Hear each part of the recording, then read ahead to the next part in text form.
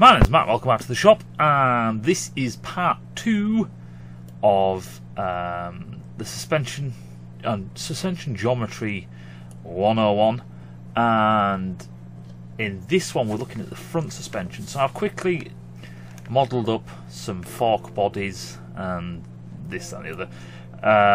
I'm missing out the wheels. All this doesn't matter, we can kind of just see better if we clear some of this stuff out. The swing arm I slapped together quickly. We'll be done with this soonish, so at the end of the day we don't really need to worry about any of these things looking absolutely fantastic. It actually takes away a bit if you can see too much detail and stuff like that. So what we've got here instead is we have frame again, swing arm, and all the usual jubbly bubblies. We've got a wheelbase, we've got ground clearance and rake, stuff like that. Now the rake here is what you would call dynamic rake, which is a bit different than you'd say steering rake. And the other thing is we're not really looking at forces and stuff yet. What I'm trying to do with these videos, these very basic videos, and then we'll move on to other stuff by actually applying stuff like centre of mass, so on and so forth, because in this we actually do have the ability to show the centre of mass. So what you've got to do is you open the part, just say the frame. I hate this weird thing. I can't remember what it is. I think it's here. Centre of mass. There we go. And then what you've got to do is you've got to say show centre of mass. I can't remember how you bloody do it now. You've got to add it in. I can never remember. And then when I do it, I'm like, aha! And then when I do it, I'll never forget that. And I'm like, oh, and I always forget it. Which is just the way it works. It's not sketch entities. I'm sure it's insert. Is it features? I will probably edit this bit out. But any road, once I remember, or I'll look it up, because I can never remember. There, reference geometries, that's it. There we go. So it loads it in and shows you there where the centre of mass is, but it also shows you, generally where it is. Now, weirdly enough, the material is not specified, and it doesn't matter. It seems obvious when you think about it, but it doesn't matter what the material is. Unless you said, oh, all this end is aluminium and this is steel, then the centre of mass will shift. But you can see that's where the centre of mass is, and obviously without the engine it's just the frame. I am going to have to stick all of that in, the engine and all that kind of stuff, which I actually do have, believe it or not. This now you'll see has gone yellow, and that's the centre of mass of the assembly, but again we haven't defined what materials are and blah, blah, blah. But we will do that. And I don't need that, I just accidentally clicked on that. Go away, I want you to go away. I want the centre of mass to go away, that's what I wanted. It's a distraction. So when we start looking at the dynamics of these things, we can start inputting centre of mass and stuff like that. There's obviously no springs in these systems, and one of the things I want to move on to first is stuff like because forks are very, very simple when you're looking at the geometries of things, and what I mean by it is that you have a fixed end point of the axle, you have a fixed point at the yokes, triple trees, whatever you want to call them, pick your fancy kind of thing, and it's just a linear component. And yes, they do bend and stuff, but not that we'll ever be bothered with in this kind of series and stuff like that. Regardless, when we start looking at the levers and stuff and all the rest of it in the rear suspension, that is different, because it actually causes different arcs and different motion, and we'll get through to that and so on and so forth. So same thing as before, not as always. This is only the second time we're doing this. Same time as before, what we'll have is we'll have state 1, and we'll just call it STD, that's just the standard, or it's the sexually transmitted disease, whichever one you want. So we'll just say the forks, we'll say the forks, not the frocks. The frocks are 75, like I said, these units are not anything. 7517, right? And what I'm measuring that from is the axle to the actual top yoke, and the reason why is because, you know, this is fixed to the chassis, where this is where the wheel is, the wheel axis. And then we've got a wheelbase of 163. I'm just going along. We've got a rake of 21.89. You notice these are different than before. If you can remember them, it doesn't matter. As long as looking at this is in context. We've got ground clearance is 28.17, and we've got rear.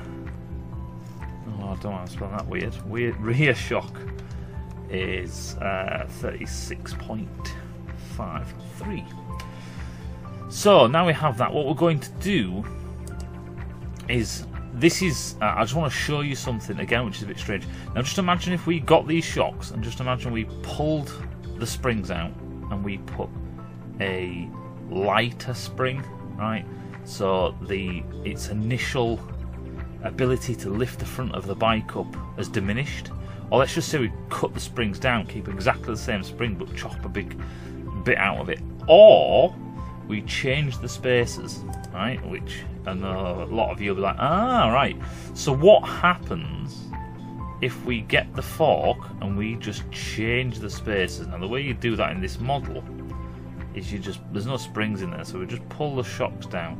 We're going to pull the shocks down most of the way because I want to show you what happens. So there, just say we reduce our travel to something silly. When I go rebuild, it recalculates all this. So obviously you can see this has decreased, but what else? So we'll call this reduced. No, what? Reduced spacer / spring, right? So if we do that, and then we'll just copy all this stuff across, and then I'll just replace the numbers so you can have a look what's happened. So obviously our forks have lost a lot of length from the top of the yoke. Our wheelbase has decreased 160 by 59, which you'd kind of expect, right? Because we're basically, in effect, we're pushing the wheel out, and this is what's strange about all this. Well, actually, if anything, we're squatting back. We're drawing this a bit closer, but we're actually pushing the back out more. Our rake has pretty much stayed completely the same. So you'll see a lot of comments saying if you lower the forks like that, like I've done this, as in making a spacer longer or shorter, our rake hasn't changed, right? Which makes sense because we haven't changed angles, we've just changed, in a sense, the height from the floor, right? What's our ground clearance? Obviously our ground clearance has dropped an awful lot because the whole thing kind of just squatted down, and our rear shock has obviously decreased in length. Now this is the thing, you see, what would happen in this respect, right, is so if we keep this like this, so what we need to do is we need to mate oh no, let's not do it like that. Let's mate that surface and that surface. Let's keep it what it was. It's 1.25 basically. So just keep that, that's now locked. Now what happens is if we, and this is what would really happen, obviously the system isn't like this. What would happen is that our rear shock was 36.35. It's a shame it doesn't do this live, right? So we just basically got a 36, what was it, 36.35. We've got to get close, as long as I get close. 36.53, sorry. We'll just keep on doing this until I get close. That's probably as close as we need to get. There we go, that's it was 36.53 and we've got 5.7. That will do me. Now if you look at this, so basically we've kept the same shock, right?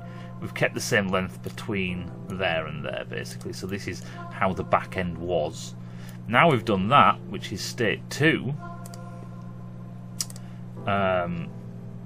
You know, so this is this one, but this is with an adjusted rear shock. Adjusted rear, we'll just call it that. Then if we look at everything, our forks well, we'll just call it the same. I've changed that. What is it? Nothing's. It's all locked, so nothing can change there. So we're just going to leave that.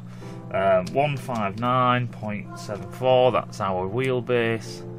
Our rake has now changed to 18.43. So just by lowering the front, and this is why I want to do this, is because our you just can't envisage these things.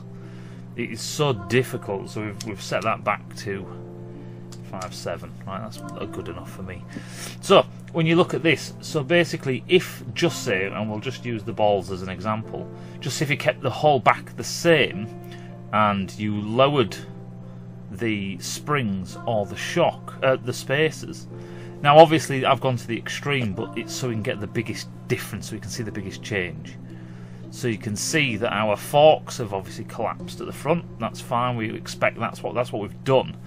And the whole point of these videos is to show how everything changes, right? Show how everything changes. So we've changed the front, lowered, cut a section of spring out, put weaker springs in, or we've changed the spacer length. In this case, by chopping that spacer down. If you do that, what will happen is your wheelbase from let's just get rid of that, right? We'll just pretend we didn't do that there.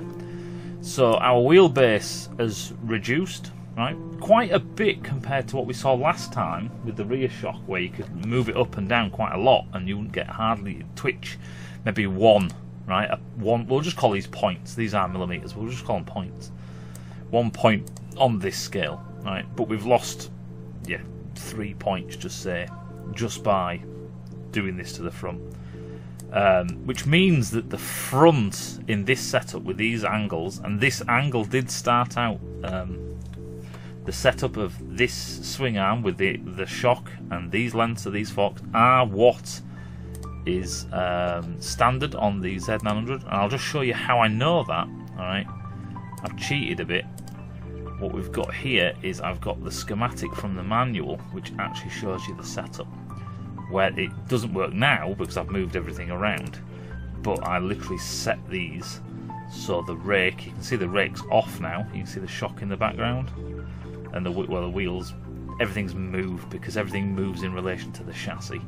But it originally lined up, right? You can see the chassis lines up, all these bits of the chassis line up. So you can see how things move basically. But I set everything up to what the CAD for Kawasaki had, which would have been a resting state for the bike. Or we're just using that as the standard. Any road. So, like I say, we've messed around with the front. It's changed the rake, right? So we're a lot steeper, right? So when you want to think about rake, it's like this. The smaller this number in degrees, because it's vertical, right? The smaller this number, the more vertical the shocks are. So it started at 21.8, so 22.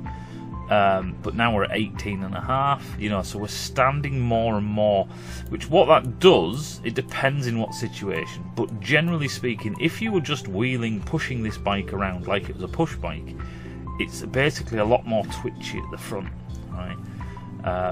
It's like if you think about casters like a shopping trolley, right? If you have, your pivot straight down, it can just turn on the spot instead of needed. So you're basically reducing your turning circle. Not that that matters for cornering is something we'll get into. That's a different kettle of fish. Let's carry on where we are. Ground clearance has reduced. We'd expect because we've taken a bit out the front, and our rear shock is stock is standard. So the biggest difference really is our wheelbase has changed a bit, but our rake has changed quite a lot, right? Our ground clearance has gone down a bit, and obviously the forks have collapsed, that kind of thing. So what happens if you would just say to do the opposite, right? We were going to put such stiff springs in this, right, that it became ridiculous, right? So this was set at 74 originally, so let's see if we can get 74. It's close enough. Right, so let's just say we got the max amount of travel out of our forks, just as something silly, right? and see what happens there.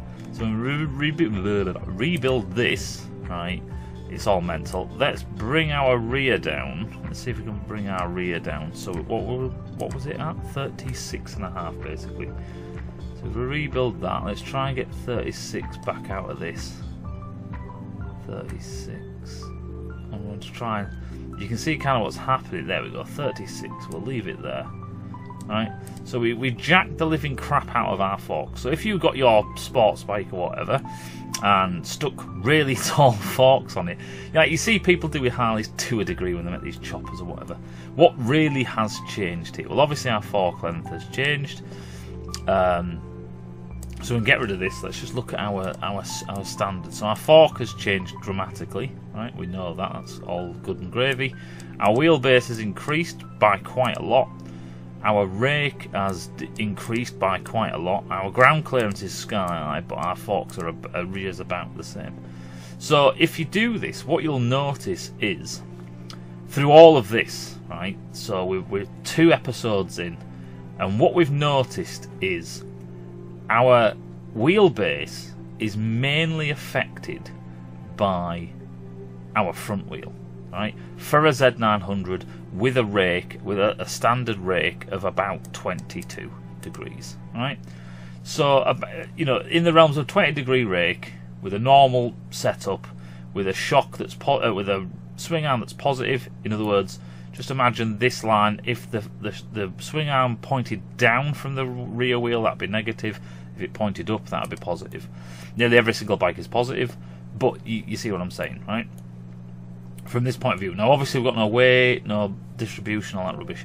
We are just talking about, from point to point to point to point, what happens and what affects things the most. So as we've seen, changing the rear suspension setup, right, if we raise it a bit, lower it a bit, we are not really changing our wheelbase. Where at the front, if we dive down, and you see, this is why I want to split these things up, because what this is telling you, and it's easy to see from this, and it's easy to get it in your head, you've seen it yourself now, is if the forks are higher or lower, it affects the wheelbase quite a bit, right? Where if you're swinging the back wheel up and down, up and down, up and down, the wheelbase doesn't change that much, right? So what can we extrapolate from that? Well, it's quite simple. When you brake really hard, or when you wheelie and the front wheel comes, basically goes to full extent, stuff like that, that's telling you, or when you jump over something or whatever, your wheelbase is changing, right? It's either increasing when you go to full extent like this, or it's decreasing as you brake, which we will get to later on of why that's important. The rear wheel can just pretty much do what the fuck it wants with not making much change to wheelbases. Now, someone is going to ask, what about extended swing arms? It's pretty much the same story, right? In regards to wheelbases, actually it's even less of an effect than this because the wheels are further apart and any degree change at this end, which is very slight, blah blah blah blah blah.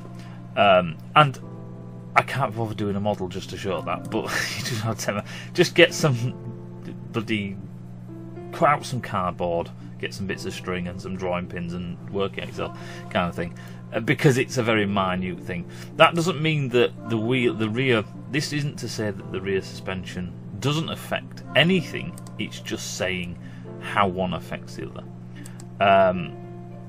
Next, what we need to do is we need to start looking at. So before I go anywhere, I was about to say what we're going to do next. No, what we're going to do is we're going to do this now. What I want to do now is show you what happens when you lower the forks in the yokes. So what was the original? I can't remember now. 75. Was it 75? It says 75. This is why I write these things down. There we go. So 75 like that, but my rear has it's collapsed on it. Well, hang about. Undo that. Where is 70? Right. So that rim there is in line with the bottom of the fork body. That's a good way to remember. I'm trying to drive this because it's a bit twitchy, as you can tell. I should get side on as well. There we go, perfectly silent. It means you've got a bit more control. So we're looking at 36. I should have had this set in a position where you could just like click a thing and it goes back to it. Nope. Bit more. There we go. So we'll call that clean. Alright, we'll call that what it was. Pretty much. Ground clearance 28.17. Yeah, we're about right. 36 point. Yeah, we're all good. And then our rake is 21.89, 21.9. All good.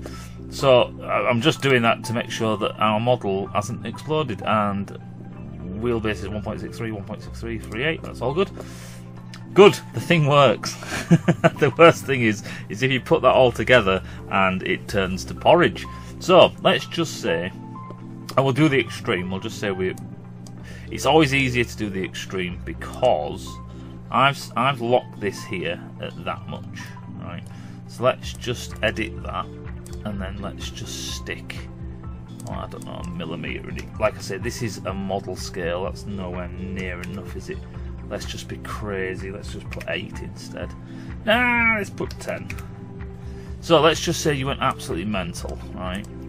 What effect is this going to have? Now, obviously, it's raised this, which has pulled up our forks. You know what I mean? And unfortunately, oh bugger! You see, I've buggered this now. Put that back to what it was. The reason why I buggered this is because these forks will just fall out. 0.3, there we go. Right, so do that. So what is sketch? I want that measurement from there to there. What is that? It's 11.85, great. So we need to get that back basically. So when I tell this to move again to, what do you say, 10, that's it. We need to pull that down to 11.85. So pull this back down. And as you can see, it's moving everything. This is the problem with all of these things. Oh yeah, of course it was there, wasn't it? 11.85. There we go, that's close enough. Is this still 36 point something? No, of course it's not. look at the state of this kicking out. Oh Jesus. The stuff you do for YouTube videos, eh? 36, 11, right, we'll call that cool. So, if you go in like a moron, right, and obviously, like I say, we're always doing this to the extreme, and the reason why I'm doing it to the extreme is so you can, you know, we're getting extreme changes, but at least we can see what is changing and what isn't. So, again, if we compare this to our original, our fork length, we don't really care because we've tried to keep the same length. So this is all this is doing is keeping everything stock apart from you undo them clamps and slide your forks all the way up. Alright? This is crazy, but you get what I mean. So if we do that, our wheelbase has shrunk, right? So our front wheel has got closer to our back one kind of thing, because this should all be the same geometry because we haven't changed the rear suspension. Actually, let's just, because I know someone's going to complain. I know someone's going to complain. That's a bit better. Right, try that one. So, forks, yeah, we don't care about that. We haven't really lost anything at all. This is just the distance from the yoke to the centre of the fork, so we get that. Our wheelbase has decreased, right? Our rake has decreased quite a bit actually. We've gone from basically 22 down to 19. Our ground clearance has decreased. Obviously, we've nosedived in the front, and our rear shock is, like we said, we've set that to the same because we're trying to keep this the same. So once you've got all this kind of system, again, you can. This is what you'd expect. The only thing when you do this is what kind of messes with your head is how much the ground clear, the wheelbase and the ground clearance changes for the rake and stuff like that. The front forks are pretty much self-explanatory, you know what I mean, when you do these kinds of things. So this is the other thing, right? Is as a percentage. Let's just say you did this and you did this, which is what I'll try and do for the next video. Is just show you a couple of examples of if you lower the front and the rear, or in this setup, how much will you lose in the front to match the same in the rear? And is it 2 to 1? Is it 1 to 1? Is it 3 to 2? Is it, that kind of thing? Like, what are the relationships between the two?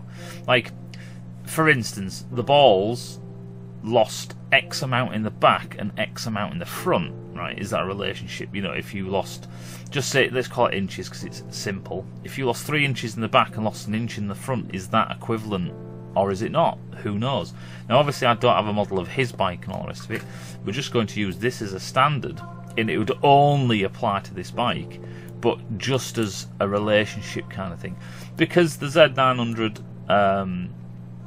has a chassis setup similar to a lot of street bikes, road bikes, that kind of thing.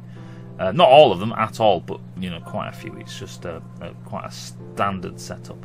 And then I'll show you some of them. So what I'll do is I'll make very basic 2D versions of some common ones, R1, GSXR, stuff like that. I'll just get some and we'll just compare them and look at them, look how different they are.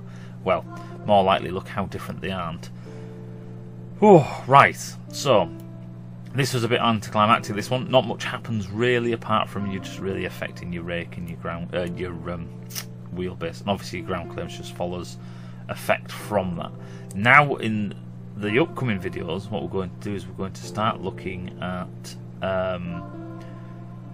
centre of mass, stuff like that, and we're basically going to have a plane. You might not know what these look like. So planes are, why are we not showing planes? So this is a plane, you see there's a plane there. Where, oh, I'm on the wrong thing, that's why it won't show me. So if you look here, there's a plane there that this runs down the side of. There's a plane there and there's a plane there.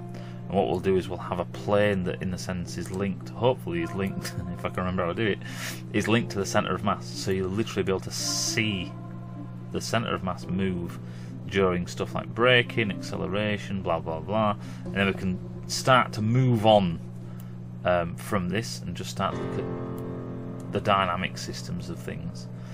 So we'll be able to, through a system of motion, we'll be able to track what happens to when doing X mile an hour and you slam on the front. And what I want to do is, the reason why I started using this Z900 frame and these forks and this crude swing arm and so on, is because we can actually take some measurements. So what I can do is I can run along X mile an hour, slam on, and we can literally measure how much it dives, and we can see on this how things change. And this is actually leading on to something I'm doing with the chassis. Some measurements we're going to take that no one on YouTube or anywhere else that I've ever seen publicly has ever shown, which I hope will be really, really cool, and it concerns chassis and load cells. Hope that makes sense, and I'll see you in a bit.